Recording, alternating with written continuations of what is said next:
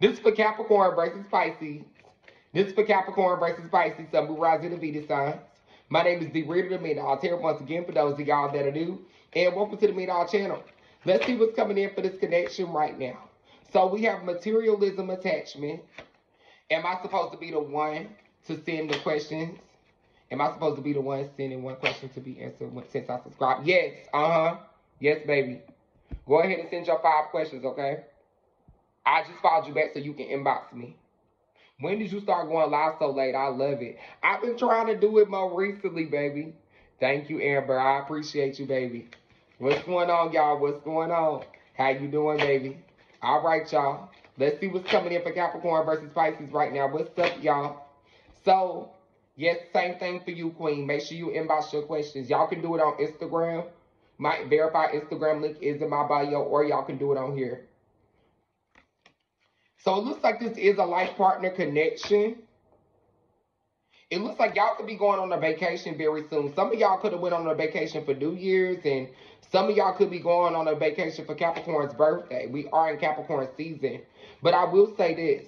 With Capricorn and Pisces, somebody feels like all the responsibility is on them. Somebody feels like all the weight is on them in this connection. So just make sure that y'all aren't, leaning on each other too hard. Make sure that y'all are balancing each other, but make sure that both of y'all are holding up y'all end of the way. Y'all were sent in each other's life to heal each other. This is a healing connection. So y'all were sent in each other's life to heal each other. Thank you, baby. I appreciate you for being here. What else is coming in right now? So this is a lasting love. So this is a true love. This is a lasting love. But I am seeing that somebody in this connection is feeling teased. Their energy is fun, it's lighthearted, but it's a little uncertain. And it's leaving somebody in this connection uncertain. Somebody's like, is this really, what it is? Or am I being played with? I don't know. Does you feel in this way, Capricorn? I don't know. Does you feel in this way, Pisces? So just keep that in mind. But I do see that y'all both need to remain patient. I see you falling in love. Some of you are already in the process of falling in love. It looks like the love language for this relationship is gift giving. I think this is Pisces' love language. I don't know if this is Capricorn's. But Capricorn like to be spoiled too, but it looks like the love language in this relationship is gift giving. What else is coming in right now? What else is coming in? I appreciate every single one of y'all. Yep, his. Okay.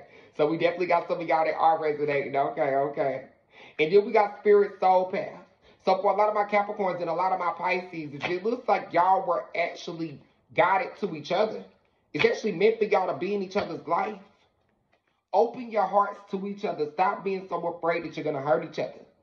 What's the final message, y'all, for this relationship? I appreciate y'all. Thank y'all so much for being here. Start giving each other the benefit of the doubt more. I love yours as well, baby. Y'all got to stop being so hard on each other. That's what's causing the disconnect. I appreciate every single Capricorn and Pisces. Thank you.